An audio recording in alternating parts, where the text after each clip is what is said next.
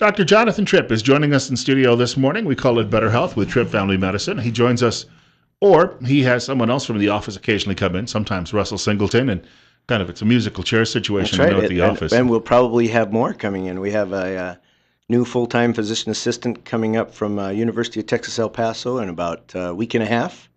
And we have a new nurse practitioner that's with us part-time. So you might hear from, a variety of voices. I already knew some of this because there were some other medical professionals here yesterday, and it's a small community. Yeah. So they were telling me about the new staff that you have. Really? Yeah. I'd be curious to hear what they said. All good. All very, very good. It's fun.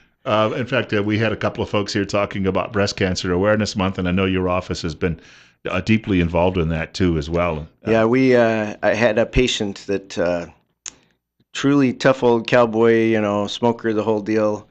And one day I walked in it was a Tuesday, so that's why I remember this. But I have a kind of a golf shirt, pullover pink and white striped golf shirt, and his response to me was, "What is it? Tough enough to wear pink Tuesday?" So pretty much every day in October is tough enough to wear pink. Absolutely. Keeps it in their memory. We got 49. It's 8:34. Also, Bill Colley with you handling the telephones for the doctor this morning. And you're listening to News Radio 1310 KLIX and newsradio1310.com. Wellness. You're talking about overall wellness today. And as you were pointing out, we sort of wrapped up with a few points about that in the last get-together. But you've got a lot of material today just to talk to people about how, you want to be, as you grow older, you want to feel really good. And there's ways to maintain that. There is. And, it's fun because wellness has such a broad use. You see this wellness. In fact, one of the practitioners or whoever you met with there yesterday was from the Wellness Tree, which is a free clinic for people that are an underserved population in the area. Awesome facility, and they do great work for us. There's oftentimes you'll see the word wellness used in clinics that have multiple services. And so, the idea is to say wellness is a broad term. It's used, but it's tough to get a grip on what that really is. And so I was asking some of the staff just before I came in. I said, what questions would you have? What would you like to hear about? And so some thoughts came up. Well, what about heart health? And what about exercise? And what about, high eating and things like that? Those are all great. And then the feedback really came, and that was the thing that makes chubby people madder than anything is, hearing and seeing the ads of, I shouldn't use particular programs, but the tougher than you are workout exercise programs that you can buy on disc or whatever. Or the recommendation of is from the person who works out, 12 hours a day. Oh, you can be just like me in 20 minutes a day, which really isn't quite the truth. So what I want to do is hit this topic from a point of view of where are we now? Where are you now? And what can I do to get started, or what can you do to get started in doing something that's a little better? It doesn't mean you go from, 50 pounds overweight or 100 pounds overweight to a 6% body fat level that, you could be a bodybuilding competition, man or woman. That's not what I'm striving for. I do have some of those patients, and believe me, they make me look bad. So I do appreciate those that go to those efforts. But at the same time, what I find with most of our health issues is a little bit of weight loss goes a long ways to reducing all the things that threaten your life. Now, go back to my earlier smoking comment. That is the single biggest thing that I can get somebody to quit to improve their health more than anything else I can do. It reduces risks of your heart disease, cancer, things that really threaten your life, short-term and long-term, and your quality of life. So anybody out there that really is serious about quitting smoking, call our office. Let's get you in and let's talk about it. I have a variety of ways that we can help with that. There's medication, there's programs. In fact, often an employer will have a smoking cessation program. So there's my pitch for smoking cessation. That's the single biggest thing as a physician I can do to improve somebody's wellness. I was going to say, and I just, it's anecdotal, but I see it in the workplace. When I first started in the radio business 30 years ago, the number of people who smoke, as a percentage seemed to be pretty high around the office. Maybe not 50%, but high. But today, it's a rare person that smokes on the staff, and I see that, and I think that perhaps that message has gotten through to a great deal. To a large percentage of the population, it sure has. It's impressive how many people still smoke with all the information we have. And it's still the same reasons that people start. They're starting at young age. They're being persuaded that this will make you more mature. This will make you cooler. And so we get started. And some say, I don't know why I ever started. I just was, out hanging out with friends at a bar, and I was 21, and everybody else was smoking while they're drinking. I thought I'd try it, and wish I never had. So it's not a condemnation on my part that people smoke, but the truth is there's still a pretty fair percentage, probably closer to 20% of people that actually smoke. We just don't see them because they're not allowed to smoke in the workplace. They're not allowed to smoke at the airport or the hospital. So now you have rules like in our state, it's 25 feet from the entrance of a public building. You have to be that far before you can smoke. I was in Chicago a couple weeks ago, and their rule is 15 feet. Well, I tell you what, I hated going out of the hotel where I was because why? Can't smoke anywhere else in the hotel. So you have, clumps of smokers near every door. It's So a little windy there too, and that means the smoke travels. yeah, it definitely travels. So anyway, because we brought up the employer cessation program, I want to shift over to what we're doing with a number of the larger corporations in the area on helping support their wellness programs. Some companies have them, some don't, and they vary in what they actually do, what they provide. Our most recent one we just kicked off with Independent Meats is, or as you know, Falls brand name. They're doing one where the employees actually have a financial incentive that they get a discount on their health insurance premium if they will participate in a wellness program that has some basic criteria. If they meet that criteria right off, they're in for a year. If they don't meet the criteria by meeting with a healthcare practitioner, we set up a plan for them to start to achieve that. And even if they don't achieve it, as long as they continue to work at it, they stay in the program. And so they're saving money, they're getting better. The employer benefits by having uh, healthier employees, less sick days, and more productive employees while they're there because they feel better. We got more with Dr. Jonathan Tripp coming up in just a moment. It's 8:40 and 49. Dr. Jonathan Tripp joining us in studio. It's Better Health with Tripp Family Medicine coming up on 8:43, 50. Bill Colley with you as well, handling the telephones. And you're listening to News Radio 1310 KLIX and newsradio1310.com. The doctor is available if you have a question or comment, 736-0300. We're talking general wellness today and some of the wellness programs that, in fact, many employers have instituted throughout the Twin Falls area and the Magic Valley.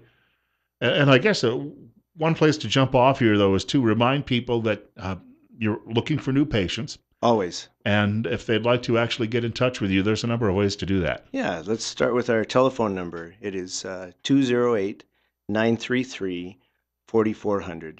That's 933-4400. And then we're on Facebook at Tripp Family Medicine, as well as on our website is trippfamilymedicine.com, where you'll learn a lot of information about our practice, the practitioners, things that we do, which is pretty much everything except obstetrics. But some areas that we have some specialty focus, like dermatology and pediatrics, that shows up in there. And as a new patient, you can download the actual new patient information, have that all ready to go, rather than sitting in our lobby for 15 minutes filling out paperwork ahead of time. So that's a convenient way to get things started. It's funny. The intro music, if anybody was paying attention to that, was the theme from Chariots of Fire, which is a running movie. So how perfect for a wellness program to. We planned all the intro music, didn't we? Yes. Yeah, not at all. And then let me kind of give a unifying theme, at least in my opinion, on what we're doing with wellness in our clinic, whether it's at an employer or on your own, and that is, it's a start where you are and let's do something. Some of it is eating newer food, maybe new foods to you, but basically foods that are whole foods, whether they are, salads or vegetables more frequently. In fact, what's really interesting is, this isn't a plug for a certain place, and it doesn't mean I was eating well, because I'd argue that, but, my son wanted Panda Express the other night, so we did that. But we got several entrees, and one of the entrees is their mixed vegetables, which have from the taste, don't have much in the way of salt or anything on them. But bottom line is, I filled half of my plate with the vegetables and then used the other entrees that we had rather than the other way around. And I didn't load it with rice like I used to. So what I noticed is I've changed. I'm actually doing things better by trying to eat more vegetables, less processed foods. So those things, that's a place to begin. I mean, we lived in Oregon for a year and they ruined us by introducing us to green drinks. And boy, that's stuck with our family since. So that was something I never thought I would do prior to, my wife bringing it in the house and saying, try this. And a few of the attempts were pretty big failures. But, she quickly became astute as to what works and what tastes good and still healthy for us. And that's been a big help for our family to learn some of those habits. When you mentioned this, I got thinking about a friend of mine who sent me an email from Florida a few months back, and she had dropped about 73 pounds because she was out. When she got to Florida, she could walk her dog more frequently than in longer distances and nicer weather than she could from where she lived in New Jersey, where they have a lot of bad Yeah, storms, yeah. as it seems. And she was losing weight, but she also said that she changed her diet. She said breakfast was usually some apple slices and maybe she topped them off with a little peanut butter. And then she wouldn't eat until later in the afternoon. And I said, well, did you get hungry? And she said, for about 2 weeks. But she said, after about 2 weeks, she said, I seemed to adjust. And then I didn't get the hunger pangs any longer. And yeah, and I've kind of had some of those similar feelings. I wish I could say I lost 73 pounds. If I did, I'd probably, You be might in, not be here. yeah, I'd be in trouble probably. Even if it could be 33, it'd be pretty good. I think what she's saying is she started out by walking.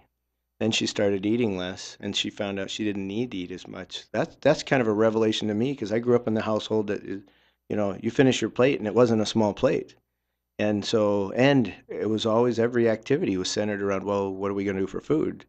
And so often the activity was inhibited by making sure we had appropriate food available to us soon enough.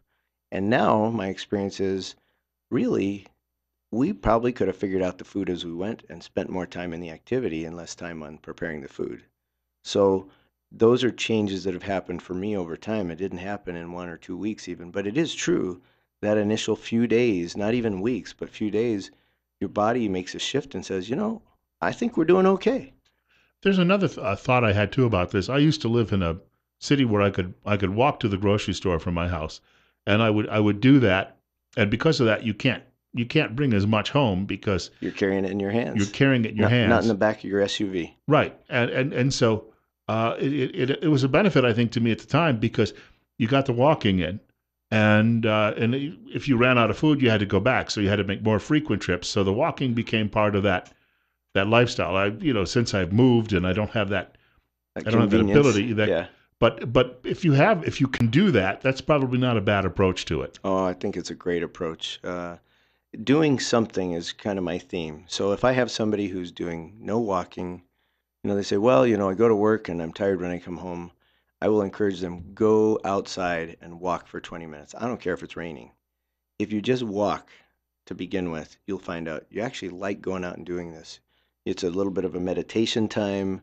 It tends to let things of the day fade away a little bit. So some mental health goes along with the physical exercise.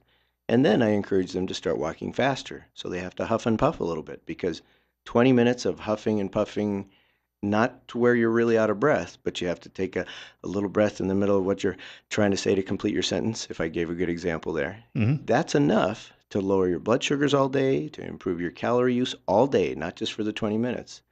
And then you start to feel a little better after a week or two of doing that, and you're willing to try more. And so that motivation is a big deal. Now, there's things that we look at for deficiencies, like is your thyroid in trouble? Are you anemic? Is your vitamin D low? So things like that will help improve your chances of being motivated, especially if there's a lot of anxiety or depression in your life. That's something that needs to be worked on. And then once you help calm that, a lot of your motivation goes up. So wellness really encompasses not only how are you doing physically, how's your diet, but really says, how's my state of mind? And a lot of times, a little exercise improves that state of mind a lot. So that would be a promotion by me to say, let's do something. It doesn't say, hey, you're gung ho, let's sign you up. I don't mind gym memberships. They're great. I have one and use it when I get around to it. So I'm like pretty much everybody else. But I wouldn't say, okay, I'm going to do this and I'm going to do 4 hours a day and that's my new commitment.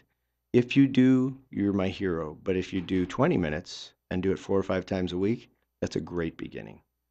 10 minutes away from 9 o'clock, and it's 50. Dr. Jonathan Tripp joining us in studio, Better Health with Tripp Family Medicine. And you're listening to News Radio 1310 KLIX and newsradio1310.com with Bill Colley. A friend of mine, he's a retired Air Force colonel, about as crusty old fellow as you can get, Okay. probably early 70s. And his wife told him about 6 months ago to take up yoga. And he said nothing that he would have ever considered. He always considered it to be a little exotic and Yeah. strange. Yeah. But he said it has been perhaps the best workout. He had back issues. His back issues are gone. And he said he has lost weight. So sometimes it comes down to what type of exercise you're getting, I would assume. Yeah. And a lot of people, yoga has varying degrees of difficulty. So a lot of people will say, I'll give another example, Pilates. Pilates is mostly a core abdominal exercise that are usually done by, women that are 5'2" to 5'5" and weigh about 98 pounds. At least that's what's on the videos. And so if you try to do those videos, they're all comfortable and cruising through it. And, after about 10 seconds, you're thinking, how do they do this? Yeah. So it looks easy. Yoga is kind of like that. It can be made to look very easy, very smooth, but can be extremely difficult. But what's nice is it's such a smooth motion that even joint problems and back problems you work through slowly and they start to improve because you're improving your range of motion. So yoga is a great one. And I've had some experience with that where I couldn't make it through a yoga video that I thought, oh, this will be easy. But they do have varying degrees of difficulty, and I'd say start where you are, go easy. Let me kind of go back quickly to what we're doing with the employer wellness programs. This started out with our experience with Lamb Weston, and they already had a program in place. We just became a place for their employees to go to get their blood work done, get their physical exam done on a yearly basis, which was a great support for us as a new practice several years ago. But what that has turned into is a program where they're seeing benefits because they've been doing it for several years now. Benefits for the employer from how the workforce works point of view, but the employees are actually doing better. How do I know? Because I now see them as patients over a 2 or 3 year period, and where some of them, cholesterol was bad or their sugar was bad and things like that, their weight was too high. We've seen them try to improve, and some do a little, and some do a lot. Some are miracles. And so, if you have a wellness program, I would encourage you to at least get in on it because it's one more motivation, and there's a little camaraderie with other employees that are doing it that you can kind of work together towards a common goal for your good. And if you're an employer or a manager considering doing this or are already doing one, I'd invite you to call us. Let us help you not really administrate, but help through, support that wellness program because we've got some good experience there and what seems to work and what doesn't and appropriate guidelines. So let me shift away from that now to what is a wellness visit? Because that is a really confusing question mark to patients when they come to doctor's office. A lot of people have heard for years, go get a checkup. Well, what the heck is a checkup? So in my experience growing up, a checkup was, well, that's the only time you go to the doctor. So you get everything checked out. You talk about any hangnail you have or any other worries, what other health stuff. And that makes sense. That's common sense. But it is not what the wellness visit is according to your insurance plan. And that is the part that we struggle with because I would like to be able to do everything all at one time. Insurances say, no, no, no. Wellness is only a screening. We are only doing things to find if there's a problem. If you come in and talk to me about a cold or your blood pressure or your cholesterol or your trick knee, that now becomes a sick visit according to the insurance, and they literally require me under contract to charge you for a wellness exam because we did the wellness part of it, and a separate sick visit, which you have to now pay your copay, which you usually don't have to pay for a wellness visit. And I'll tell you what, every time, well, not every time, but frequently, patients are saying, wait a minute, I was here for my wellness exam. The fact that we talked about my diabetes, hypertension, cholesterol, my achy joints, and my cold, that's just incidental. The insurance says, no, no, no. Wellness is just about screening, making sure that we're checking your heart, checking your lungs, making sure that you don't have bad numbers on your laboratory stuff. So that's a tough one for the patient or the consumer to understand because it is driven by your insurance, not by the doctor and not by the patient. Hate to say it, it's a good idea to do it, but for the person that only wants to show up once a year, it's a tough visit because you want to cover a lot of things, and your insurance is saying, no, that needs to be a separate visit. Whether it's the same day or not, they don't care. They just want to charge you both ways. So, And for a lot of people, though, that visit at least you can get a look at them though, and maybe make some determinations. and having just said what I said, how the insurance drives it, does a doctor or a healthcare practitioner look at you and say, oh, I'm not even going to talk about your blood pressure that's through the roof? Of course they are. They should, because we're really here to try to promote what we talk about today, wellness. So to say, yes, I've done your screening, you're about to die, let's not talk anymore, that's probably not going to happen. And if somebody says, can you look at this wart or this mole? I'm worried about it. Almost never are we charging a separate exam for that. Why? Because if we need to do something about it, we're probably going to bring you back anyway to do that, and it will be a separate visit. So, yes, I don't want you to feel like when you come in for wellness, you can't talk about anything, but that's a little heads up that your insurance is driving what's going on in the background more than I am. We should repeat your contact information again for folks who are tuning in this morning. Sure, it is 208 for the telephone, 208 933 4400. That's 933 4400. Our website is trippfamilymedicine.com, and on Facebook, we're at Tripp Family Medicine, and we'd love to hear comments or background. We've had some great testimonials. I love it because none of them are solicited, but they're almost so strong when I hear them or have them read to me. I'm a little embarrassed because I think we're just trying to do good work, and sometimes it sounds like we're doing miracles. Good question. Any idea on the topic for next week? Oh, you're asking me hard questions, but it's going to be good. It will be It'll good. be really good. We'll know that in All the right. next couple of days. I want to thank All right. Dr. Jonathan Tripp for dropping by this morning. Better Health with Tripp Family Medicine right here on News Radio 1310, KLIX, and newsradio1310.com. And have a better health day. That's a great line. See, he's also a linguist as well. All that literature you had to take in college That's paid right, off. yeah.